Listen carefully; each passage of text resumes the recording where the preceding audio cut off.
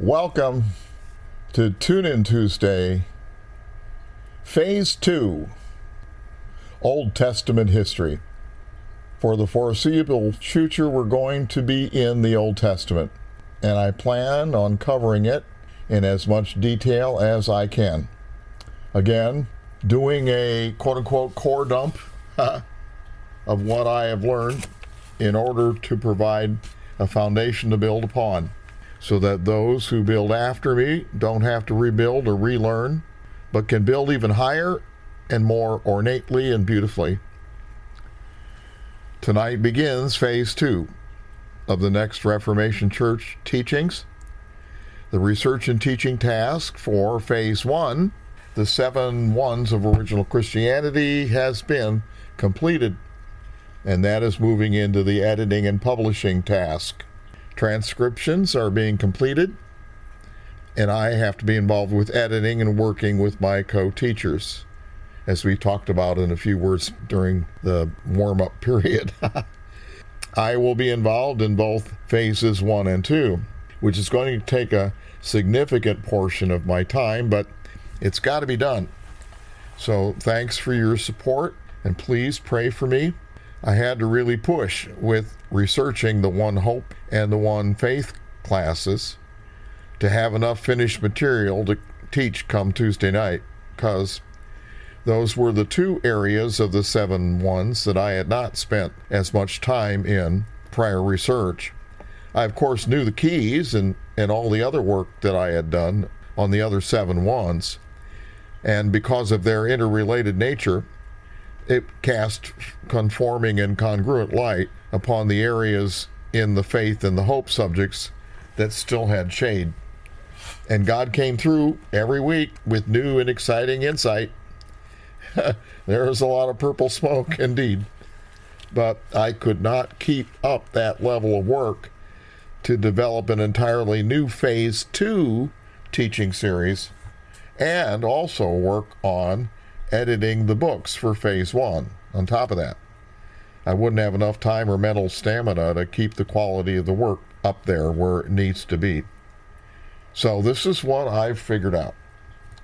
Number 1, I've already taught Old Testament history about a dozen times all over the United States, and I have the recordings. So I can run them through our transcription program and have the basis for this teaching in Phase 2. Then, of course, since I'm going to be going deeper, I'm going to add more to that original transcription. Consequently, that's going to save me time and work that I can redirect into the editing part of Phase 1. Then, the second thing, I was pushing to finish during Phase 1. I wanted to get all the material out into the public. Therefore, we taught up to 2 hours every Tuesday night with a short break in between. Well, I am going to cut back to 1 hour per Tuesday night teaching. Of course, unless I have a co-teacher or get inspired, that also will save me time that I can devote to editing Phase 1 material.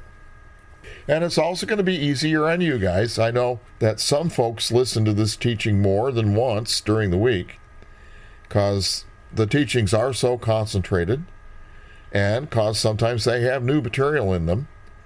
So this will allow you to stay up with me better. Occasionally, of course, I reserve the right to go longer, but if I get inspired, you know how that goes. So God may spoil these plans with a few surprises, because I'm not going to tell him no. I promise to teach only 1 hour. Except tonight, I am going to have 2 parts for tonight. This part, and then I'm going to make an assignment for you. So the third thing, I'm going to involve several guest teachers who are going to teach their specialties. And I'm sure that they'll do a better job on those things than I could do. So I'm going to devote my time for prep into Phase 1 during the weeks that they're going to teach. So that will help me do both Phase 1 and Phase 2 work. Now, of course, this all could change if somehow I could go full-time ministry and retire from my computer consulting job. So you can pray for that, for sure. But right now, I'm good. I'm working on a project in which I do desktop computer support for a nationwide corporation. And I can do everything from my home office computer connecting to PCs all over the United States via the internet. My bosses are believers and know about the work that I do in my ministry. They tell me I'm a walking, talking miracle, having survived COVID. And they're blessed supporting me, and they give me work that's not too physically taxing while I'm still recovering. But even though I love my secular job, we all know what I should be doing. So this all could change if somehow I could go full-time ministry and retire from my computer consulting job. As Roberto Martinez and Renee Fretz are familiar with my phrase that I say during our trustee meetings for the Next Reformation Church, I say, we'll see how far this goes, which of course means let's see how far the Lord takes us. All right? Now, for some Phase 1 news. Most of the 7-1's teachings have been transcribed. There have been a couple people who have volunteered to do that, and so that's moving along very well. After that, I've already spoken to other folks who want to help with proofreading, but everything's still hanging on me. I've got to edit the transcripts into book form. We talked about that a little bit in the warm-up meeting. So right now, that's needed, especially with the first few classes that I taught that were taught in a more conversational, informal manner. Plus, I'd say right or okay a lot. And those transcriptions are word for word. So that might drive somebody nuts in book form. So I got to edit that out and restructure it a bit. I already have 4 books partially done. Plus, I need to footnote things and all that other formatting stuff that's needed. That's going to take some time, but the world needs this stuff yesterday. So, because of that, I decided to get it out there any way I could. So Roberto Martinez and Renee Fretz and I got together. We spoke about this, and I got their votes as trustees to do the following. I am releasing the transcripts in their crude form right now to biblical Unitarian ministers all around the world for them to use in their research and teaching, free of charge, no strings attached, no obligations express or implied. I've already sent out half of the transcripts to several ministers in South America and Africa with the explanation that they're free for them to use with no obligations back to me. I told them they can even disagree with some things. That's okay with me. But I want to get the research in their hands as soon as possible for them to go over it, put it into their own words and languages, French, Spanish, to answer questions, to bless and inspire, and to energize their ministries, and for them to teach it. I told them that they are in raw form and books will be coming out later. And I've already gotten back thank yous from South America and Africa. One minister said it was like a spiritual bomb. Another remarked about how much God had given me in my ministry. And of course, that's because I give it away freely. I teach what He gives me, and He gives me more to teach. And it snowballs. Right now, it's been sent to ministers in South America, Africa, and India, and it's branching out from there. I've contacted a biblical Unitarian minister in Pakistan. I'm awaiting his response. I just don't want to shove this at everybody. I want them to want it, but I know there are more candidates out there, speakers of different languages, that I need to send these to, including ministers here in North America. So I'm telling you now, we are shifting into a higher gear, and I'm telling you now, Thanks for your prayers and support, because I couldn't do this without you and your help. And also, if any of you know of other biblical Unitarian ministers, especially those who are out there on their own building their ministries anew, who might be blessed by this stuff, talk to them, see if they want me to send them this stuff. All my research, all 7 ones, no strings attached. I know there are some other outfits out there like 3 John 1:9 portrays, but there are others who are interested to see what others have done, and I still don't advocate imposing, though, on other ministries. So that's why I work with their leaders. I'll work with them to the extent that we agree upon and not intrude beyond that. And since these things are all written out, they'll be easier to use in transcript form and take less time to search than listening to recordings. And let them know if they have questions or added insight to contact me. Like I've said before, I don't own this stuff. It's God's Word. Many of the keys were given to me effortlessly in flashes of inspiration. And so it's obviously, or gifted, so it's obvious I have to gift them further. So, hallelujah, sock it to you. So that's that. So now with a drum roll and a cymbal crash, I'm ready to commence Phase 2 of the Next Reformation Church Old Testament History, our ecclesiastical heritage. Session 1, Introduction. Many of us came from an epistles-centric ministry. Other churches are gospel-centric, and even others, Book of Revelation-centric. But I want to be whole Bible-centric. Sure, we need to major on our era and the things that are written to us as Christians, but when we understand what went before Christ and Christianity, we can better place the things that are written to us in context. But since we were focused upon the epistles, many of us learned Greek so we could study them further. Well, what about the other 80% of the Bible? That's why I'm encouraging you parents out there who have teenagers that are blossoming. If any show a proficiency for studying language, you might consider recommending they study Hebrew and or Aramaic, because we need more Christian biblical Unitarian scholars in that area. I'm also going to be inviting several teachers to help me with this material, each teaching their research and specialty. So, didn't I say this will be comprehensive? Yep, it's going to be in depth. So, fasten your seatbelts, or in the case of Old Testament history, gird your loins. And even though airplanes weren't invented, make sure your tray tables are in upright position, because we're taking off. The tower has given us clearance, and we're taxiing to the runway. What have I done? I said to myself when I was sitting in the basement of the student union at the end of my first year of college. I was pulling an all-nighter for an analytical chemistry final. I got an A's my first year in college, but I realized that I hadn't reached any of my goals, because I had left my hometown 3 days after graduating from high school, because I just wanted to get away from there and all those people.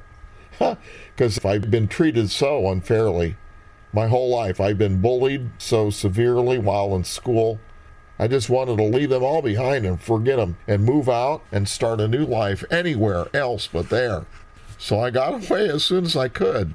But after a whole year in a new city, hundreds of miles away, among total strangers, I still had the same problems I had before.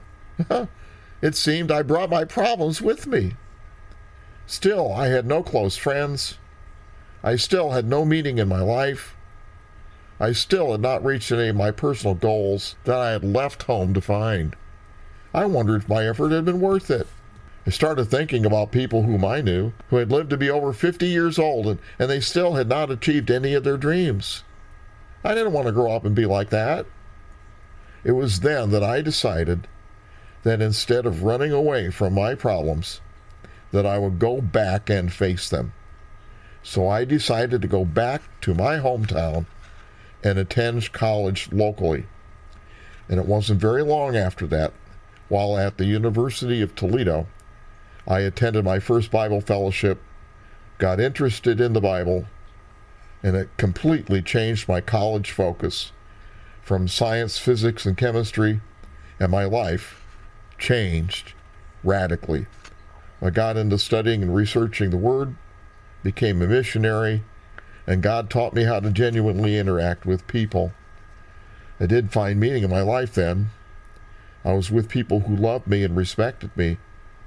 And so now I believe and work and live to inspire, to teach, to kindle growth, and to change people's lives by the truths that I have found through researching the Bible. So, my question to you tonight is, what have you done? What can you do? What do you want to do? This is a class on Old Testament history. We're going to learn about the lives and achievements of many great men and women of God who achieved great things, who, quote unquote, made it into the Bible. There have been millions and millions of believers who have lived upon the face of the earth throughout time. Yet, there have only been a select few who made it into the scriptures to be mentioned therein. They either made it because they did something really good, or they did something really bad. Whoa, Nelly. Were they special? Or were they just folks like you and me who decided to make a difference? I believe the latter was the case. They did what they did because they rose up, and God then took notice. They didn't fear. Instead, they decided to do something. They believed God to do tremendous things, being at the right place at the right time, and they changed history. I'm reminded about what Mordecai said when he encouraged Esther. He said, "Who knows whether thou art come to the kingdom for such a time as this?" He motivated her to action, assuaged her fears, and she and God saved the Jews from total genocide. Therefore, like Esther, their lives and acts became great examples for all the rest of us who, presented with the same opportunities, could have done the same things. By their acts, they got into the Believers' Hall of Fame. You and I, being Christians, have majored on the New Testament. Most of us have come to know and love God through our knowledge of the New Testament. But you have to realize the Old Testament is over 80% of the Bible. That's amazing. And it's all revelation too. Revelation straight from God. Just as much as in the New Testament, which we love and study. And those clean pages in the Old Testament with no notes written on them are as much God's Word as the New Testament pages, which are falling out of our Bibles because we've worn them out by turning there all the time. Since the Old Testament is just as much God's Word as the New, we can't exist spiritually by just reading the New Testament only. You see, we need to have a full spiritual diet. Because what would happen to you if all that you ate was beans? Well, first of all, we wouldn't want to be in the same room with you. But if all you ate was just one thing, you wouldn't have a balanced diet. That's unhealthy. You understand? So, of course, I know the epistles are in the New Testament, and they're written to us, and they have the things that are in our Christian era that we need to be knowledgeable of and responsible for. Okay? That's very important. Absolutely. Well, what about the Gospels? Oh, there's many gems in the Gospels. We see how Jesus Christ walked. Therein we see how amazing he was. Therein we learn that everything that came out of his mouth was profound. He was amazing. He was the Son of God, the paragon of our species. We can't exist as healthy Christians without partaking of the Gospels. Well, the Old Testament also is very important. So we need to have a balanced diet. So when we get into the Word and grow as believers, we need everything: the New Testament Gospels, the epistles, the book of Revelation, and the Old Testament, so we can have a balanced spiritual diet. Now, there are several themes that run through the whole Old Testament. The first theme is the chronological record. Normally, when we deal with something that's history, this is what you may think would be the main agenda. The generic approach to history is dealing with the timeline, the chronological events, who did what, where, when. But I also am concerned with the why. There's a lot of learning that comes in the why. And also, very importantly, the how.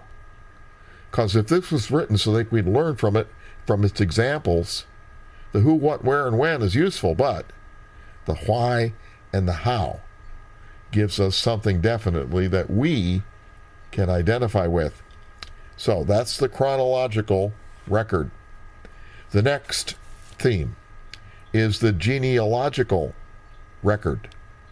The major genealogy is the Christ line, but you have all the other genealogies too. Now, I know we've all tried to read the Bible and got going and ran into those genealogical sections.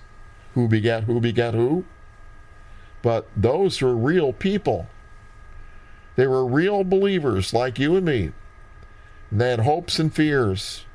They had families and spouses and children. They had jobs and people they cared for, and dreams and expectations, just like you and me. But everyone that made it into the Bible made it in for a reason. So don't skip over those genealogies, because sometimes there are some gems buried in there. But we also have to realize that the Jews were remarkable. They lasted long enough to give us the Messiah. So we need to respect them and be thankful for them, because God knew that of all the families on the earth, that this one would do the job. And that was not easy, because once it was known that through them the Christ would come, they were in the adversary's crosshairs, and he never gave up trying to wipe them out. And after the Messiah came, he's kept up the persecution out of spite. The next theme in the Old Testament is the spiritual record. I'll be going over these in more detail when appropriate.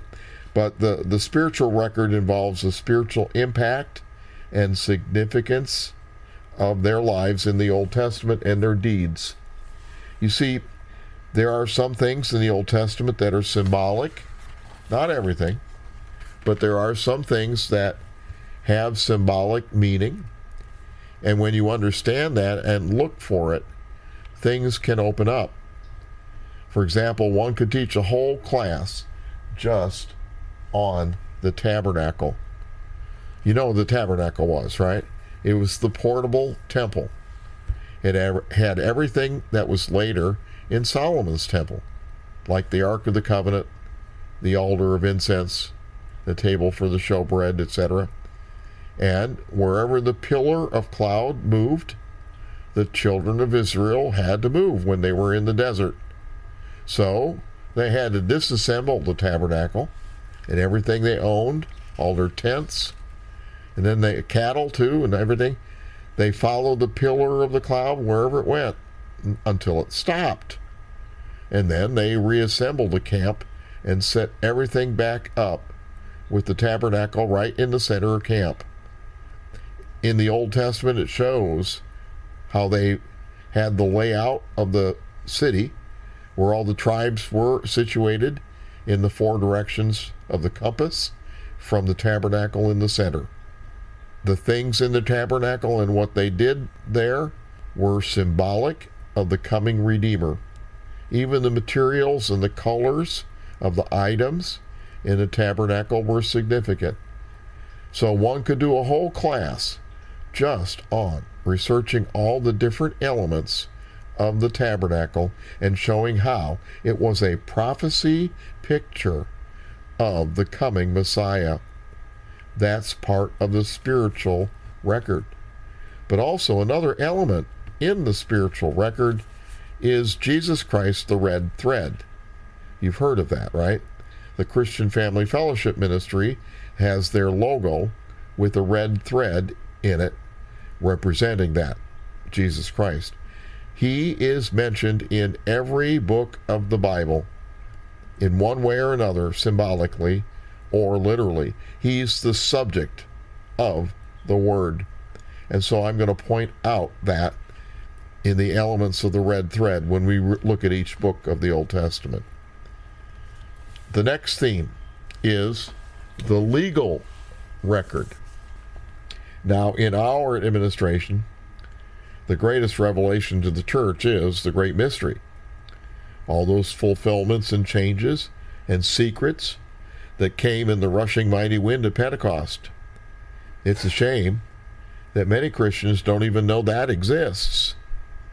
And then, on the other hand, there also are some who think they know all about it, but really don't, because there's far more about the great mystery than Christ in you, and that the Gentiles are fellow heirs and of the same body, and partakers of his promise through the gospel.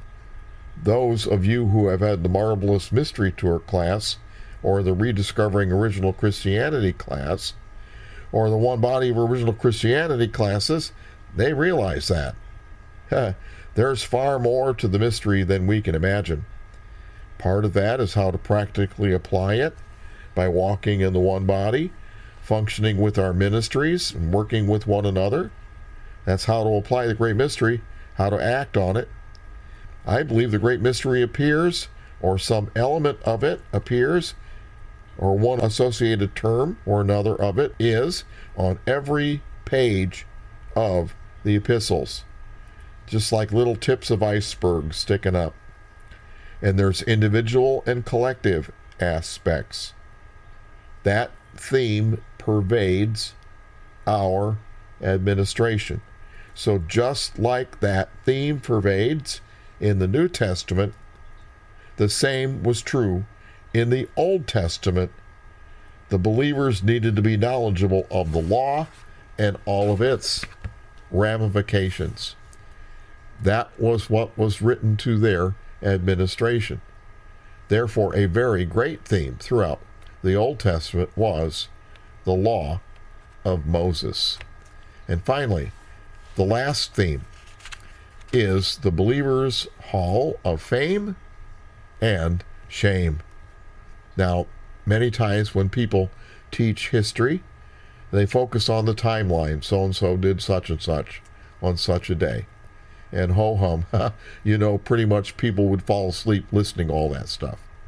Well, I don't prefer to teach Old Testament history like that. We'll see that the real impact of the Old Testament is the believer's hall of fame and shame as examples, because those people made it into the Bible for a reason. The Bible says they were written about for our examples. So I'm going to try to bring them to life the best I can. I've taught many Old Testament history classes. I started out as an assistant for Reverend John Shainheit. He still teaches Old Testament history with the Spirit and Truth Ministry, but my class is not a clone of his, although I learned a lot of valuable information from him. As you know from my other classes, I don't copy anyone, but I want to publicly credit John for his influence upon me because of his great work in the Old Testament and other subjects. And those of you who have had both classes will see some similarities. My class is a long class too, which I have traveled around the USA and taught over 2 weekends. But this is a different venue on Tune In Tuesday. Consequently, because we are on the internet with Zoom, I'm not going to be limited by time and space. Therefore, I plan on being very comprehensive, like I have in my other classes.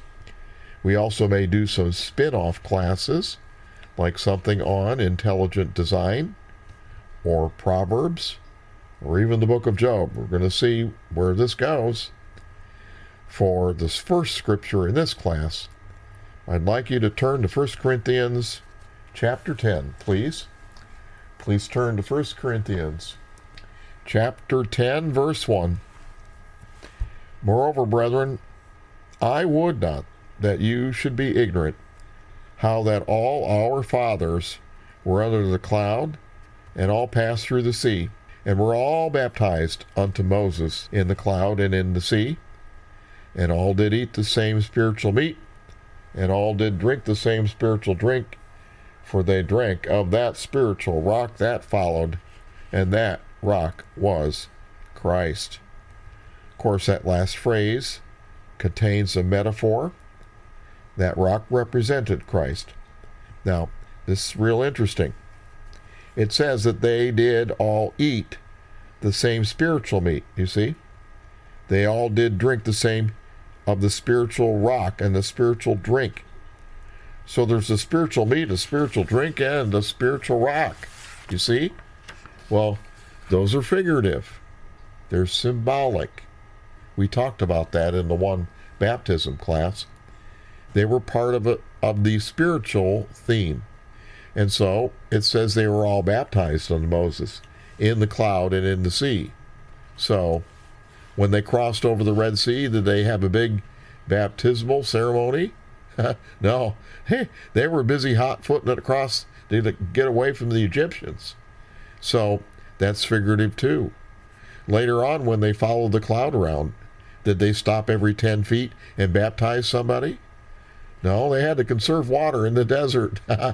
But it says that they were all baptized. So here you see the spiritual record. There's a figurative significance here. These are metaphorical. Type and antitype. All right? Not everything's like that, but some things. That's the spiritual record. It is proof that you can spiritualize some things.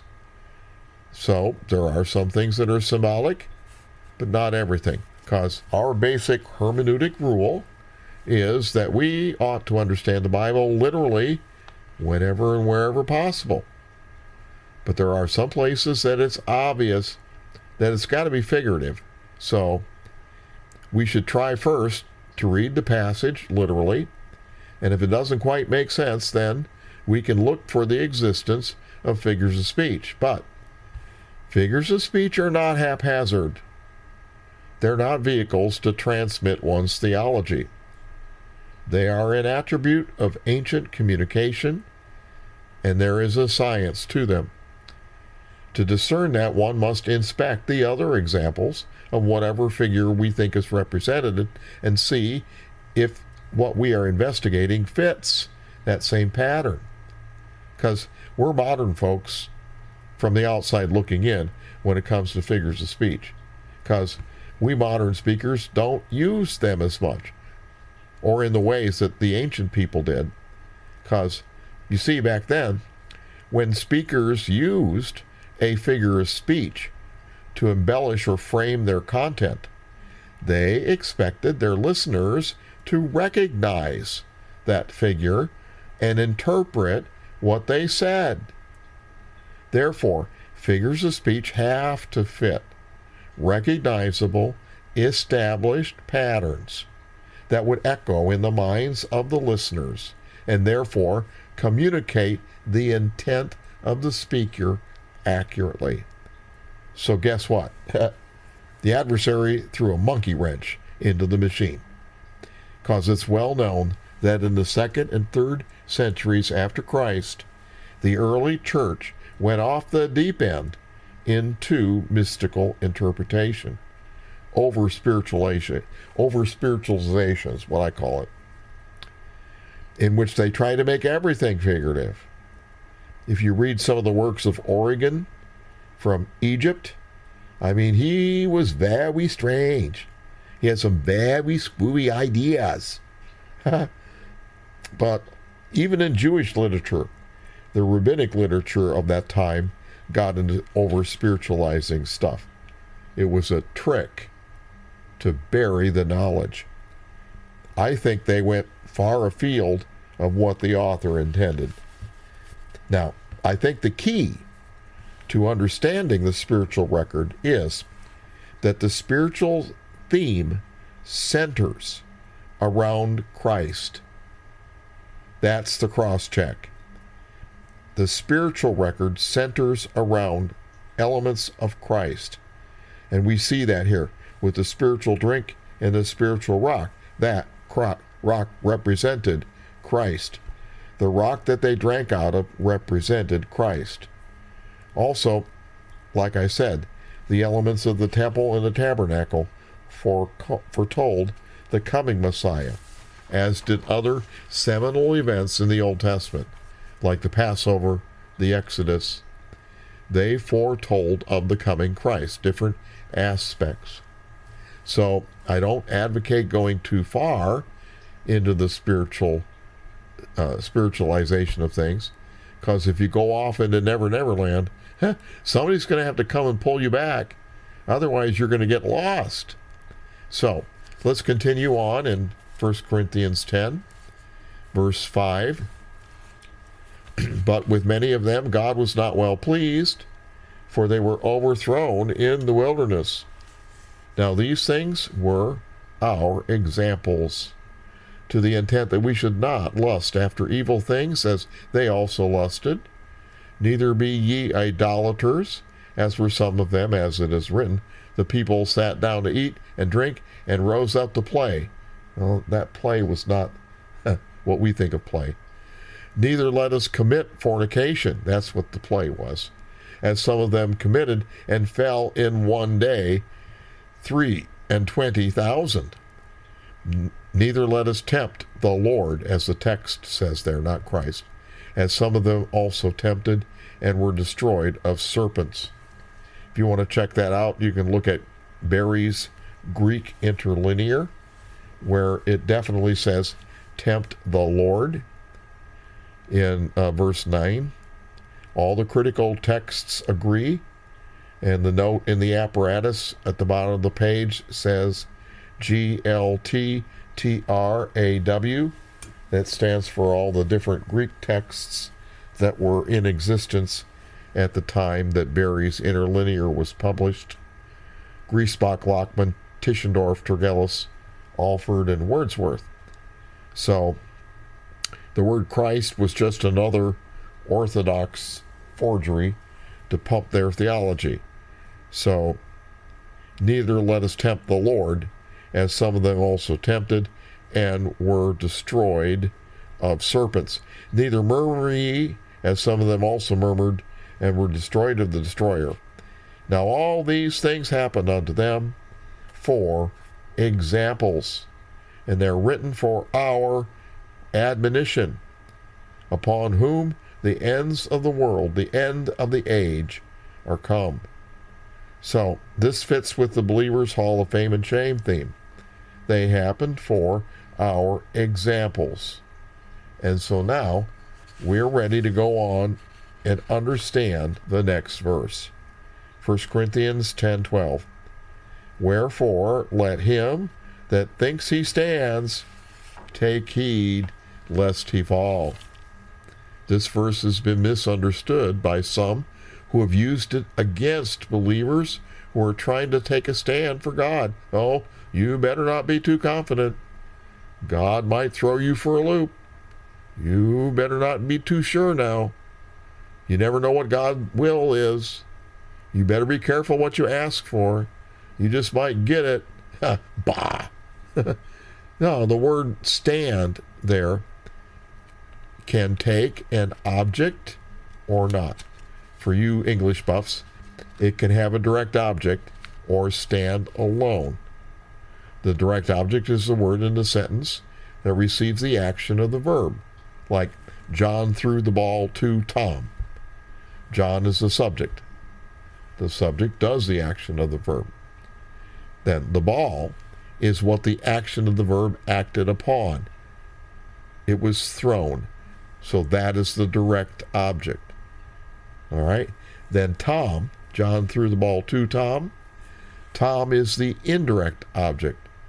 That's the recipient of the direct object. That's how it works. So the word stand can have a direct object. And in English terms, grammar, that's called being transitive, having a direct object. Like, they stood something up on end, right? They stood up the statue. That is transitive. Or she stood up her date. There, the word statue or date is the direct object of the verb stood up. Now, sorry for you non-English speakers. To stand up a date means that a man or woman would break their promise to go out on a date with the other and fail to show up at the arranged place and time. That's to stand up a date. But also, stand can be intransitive without a direct object. And so the Greek dictionaries say that this particular word, stand, when it has a direct object, means something slightly different than when it doesn't. So, if it is intransitive, without a direct object, it means to stand on one's own, or to stand one's ground. So here in verse 12, wherefore let him that thinks he stands take heed lest he fall. There's no direct object there for stand. It is intransitive. So it actually is saying, let him who thinks he can stand on his own without the admonition or aid of the examples in the Old Testament, let him take heed lest he fall. That's what it means. Therefore, we need to know this stuff.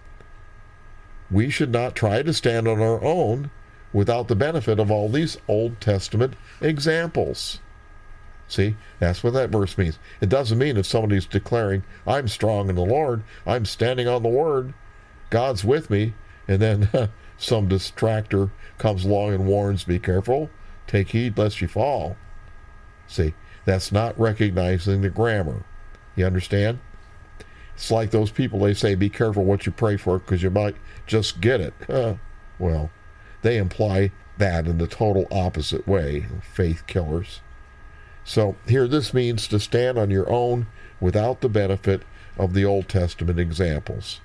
So we need to study the Old Testament. Those things are for our learning. And then we get to a very important verse. The next verse in 1 Corinthians 10. Verse 13. There hath no temptation taken you, but such as is common to man. But God is faithful, who will not allow you to be tempted above what you are able, but will with the temptation also make a way to escape, that you may be able to bear it. Wow. Wherefore, my dearly beloved, flee from idolatry. This is a tremendous lesson. It follows right after, wherefore let him think that he stands without knowing the Old Testament, take heed lest he fall.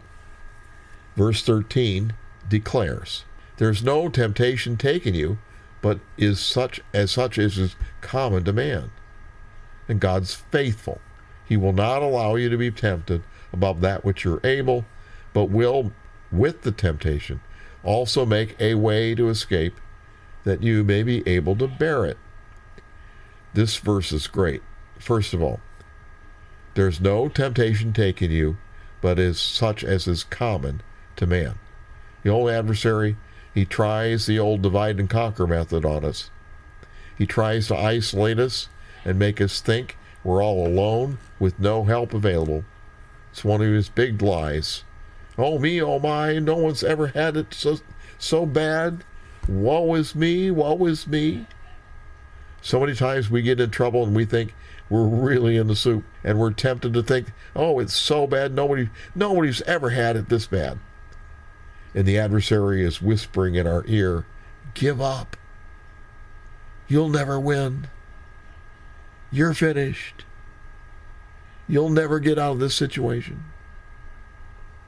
Well, that's not true. There are other people who have had it and beat it. God helped them get out of it. He did it for the Old Testament believers. And he'll do it for you, because he's no respecter of persons. So don't separate yourself and think, oh, woe is me, oh my. There is no temptation taken you, but such as is common to man. Wow, somebody somewhere else has had the same problem at some time. And then it says, but God is faithful. And that is tremendous. God is faithful. God's faithfulness echoes throughout the Word. He's committed himself to a book. He will abide by his word, and he's faithful. The adversary ain't. He's a liar. But God is faithful. And that's not just 99%. It's 100%. God is faithful. If you do a study of the word faithful, it will take you to Psalm 89, where the word faithful is repeated 7 times. So that's the faithfulness psalm. Our God is the faithful God, not the other God. Our God is the faithful God. He promises to bring his word to pass. He stands by his promises. Therefore, we can count on him. Boy, that's great to know in times of temptation, isn't it? Look at Psalm 89. Let's go there for a bit. Psalm 89, verse 1. I will sing of the mercies of the Lord forever. You know, when you sing, you say it over and over and over again, and you rejoice with it. You sing it. It's part of praise. I will sing of the mercies of the Lord forever. With my mouth will I make known thy faithfulness to all generations. For I have said, mercy shall be built up forever. Thy faithfulness shalt thou establish in the very heavens. He wrote it across the sky. I have made a covenant with my chosen. I have sworn unto David my servant. Thy seed will I establish forever, and build up thy throne to all generations. Selah. And the heavens shall praise thy wonders, O Lord, thy faithfulness also in the congregation of the saints.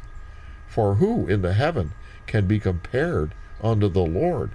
Who among the sons of the mighty can be likened unto the Lord? God is greatly to be reverenced in the assembly of the saints, and to be had in reverence of all them that are about him. O Lord God of hosts, who is a strong Lord like unto thee, or thy faithfulness round about thee? Goes on and on about that. So back in Corinthians, it declares, who will not allow you to be tempted above that which you're able, but will with the temptation also make a way to escape. Well, how many of you are parents? Well, do you let your kids go out in the street? Why? Because it's not safe out there, right? Would you put your 2-year-old in a hockey game? He'd probably end up being the puck. You wouldn't do that, would you? Of course not. You'd protect your kid. You'd shield them from things that are too big for them, wouldn't you? Well, what about the greatest parent that ever was? God our Father. He does that for us. And he does a great job of it. He will not allow us to be tempted above that which we are able, but will, with the temptation, make a way to escape, that we may be able to bear it. God is faithful. 100%. Hallelujah. Everyone's worried about temptation and calamity, which, temptation is a temptation not to believe. It's a temptation to violate the word. But let's turn this around. It says God gets involved so that we may be able to bear it, right? So let's look at it a different way. The very fact that we are in a situation is proof that we can overcome it, because if it were too big for us, God would protect us from it. You understand what I'm saying? Wow, that's such a great comfort at times of temptation, because many times when people realize they're in the soup, they're like a deer in the headlights. Oh my gosh, what's going to happen to me? Oh no, and they freeze. They're not looking for deliverance right then. They're in the grips of the problem, you see? But if this promise is really true, the very fact, if God won't allow you to be tempted above what you're able, but will with the temptation make a way out, the very fact that we are in a situation is proof we can overcome it. Because if it were too big for us, He would not let it happen. Deliverance, therefore, is proven to be available. Wow, that's reassuring. We have a faithful God who works. Well, hallelujah, sock it to you. Well, wait a minute. We're not being socked to, okay? God, because God protects us, huh? All right? But the very fact you're in a situation is proof you can overcome it. I'm serious. Even as bad as what happened to Shadrach, Meshach, and Abednego, what they faced, they stood strong and would not bow to Nebuchadnezzar's golden image. So therefore, the next time you find yourself in trouble, don't look at the situation like a deer in the headlights.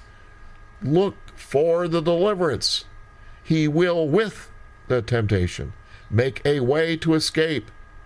I guarantee it. No, wait, God Himself guarantees it. Deliverance will be there. He is faithful. And we see that throughout the Old Testament examples. He will make a way where there seems to be none. In the Old Testament, we see account after account, record after record of people who believed just that, and God came through. Boy, that was documentation of wondrous, miraculous deliverance that made it into the book for our example.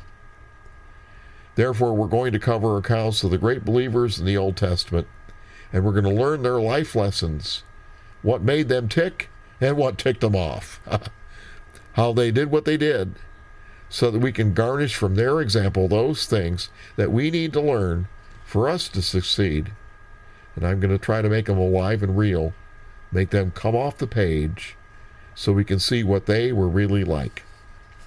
Now, in the last few minutes, cover a couple things. With the chronological record, like I said earlier, the timeline, that's the usual perspective that we look for when teaching about history. I'm going to be giving some dates and events in the Old Testament to the best of knowledge I have now.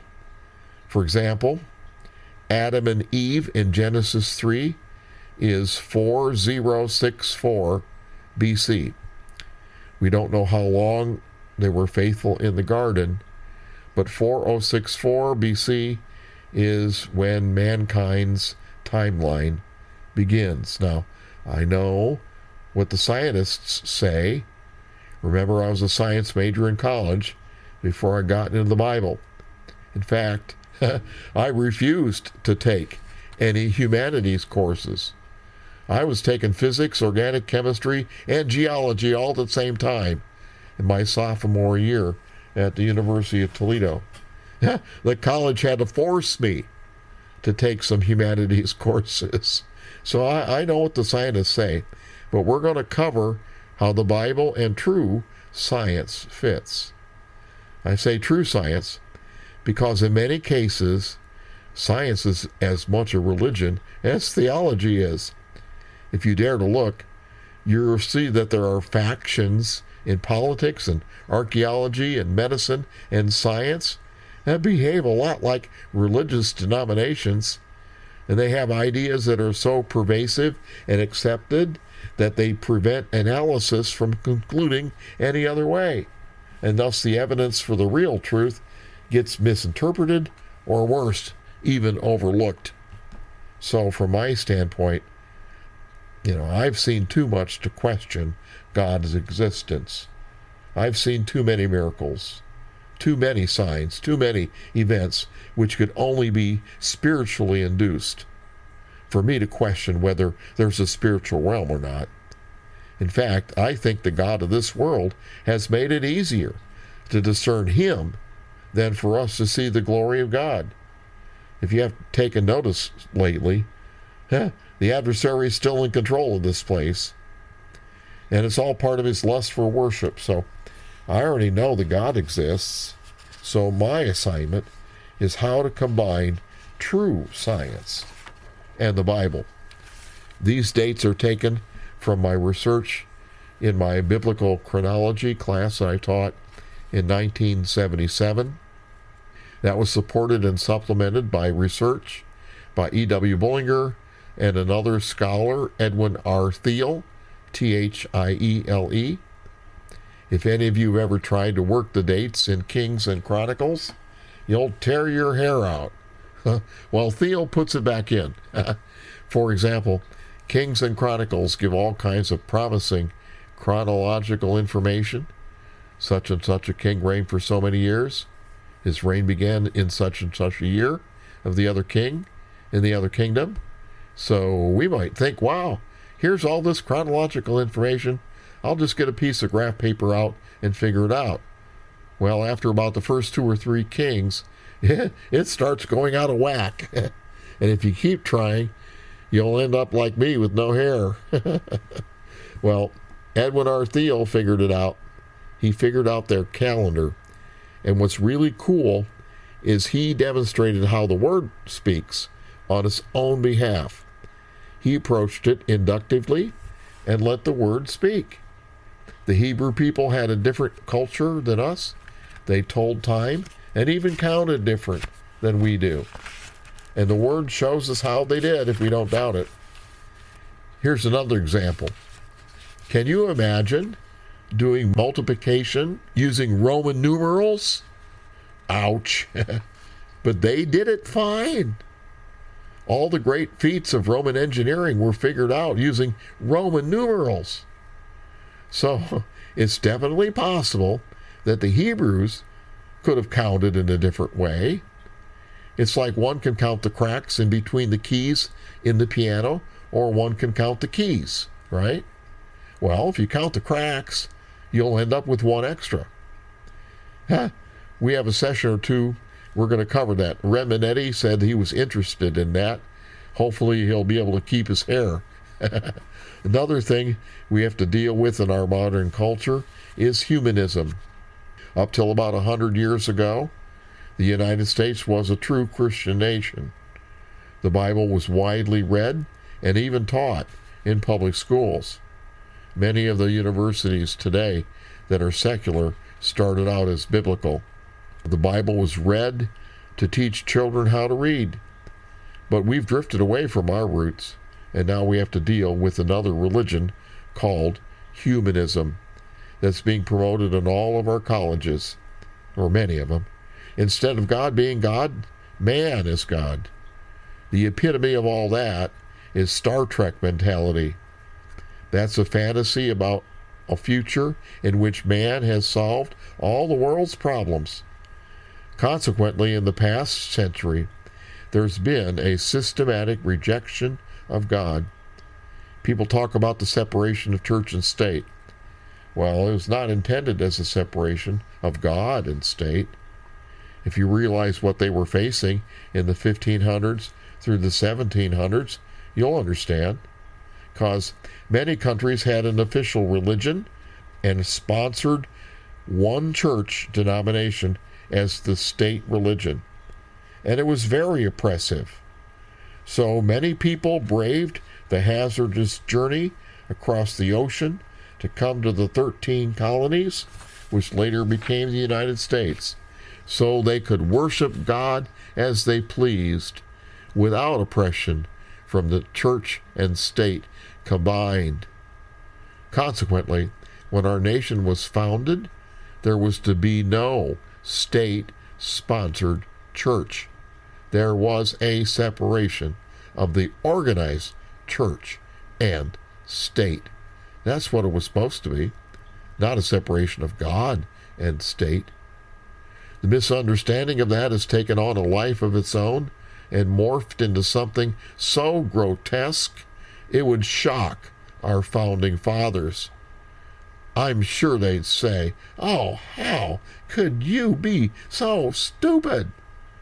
When I grew up, our years were BC and AD, before Christ, and Anno Domini, in the year of our Lord, AD. Well, of course, these humanists didn't like the word Christ having to do with anything. So now we have BCE, before the Common Era, and CE, the Common Era. Well, heck with that. I still use BC and AD. But also, wherever I can, I'm going to note when biblical events synchronize with secular history. For example, the traditional date for the founding of Rome was about 30 years before the northern kingdom of Israel was conquered by the Assyrians. One of the things that I learned when I did my research on biblical chronology is that the chronology is the backbone of history. It gives dates or date ranges to everything. And most importantly, to note with the biblical chronology is that the Bible gives us all the information that we need to make an intact timeline all the way through from Adam to Malachi. We don't have to go outside of the Bible to fill in any missing information for the biblical timeline. Everything we need is here. Now, sometimes it's sparse, but it's just enough, and we just have to not doubt it.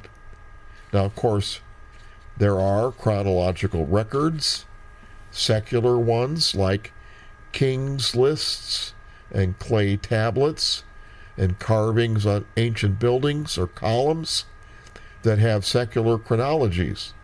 For example, there was a kingdom called Assyria, which is to the north of where Damascus is today, where Iraq is now, around the Tigris and Euphrates rivers. Archaeologists have uncovered stores of clay tablets which contain a chronological record of all their kings, like a king's list. The same is true for the Babylonians. We have king's lists and court records. The same is the case for the Persians and the Egyptians. So there are intact secular histories that exist. But the Bible has its own information. And what we know to be true is that the events depicted in the Bible actually happened. They really did happen. So we're going to take a break. And after the break, I'm going to give you an assignment.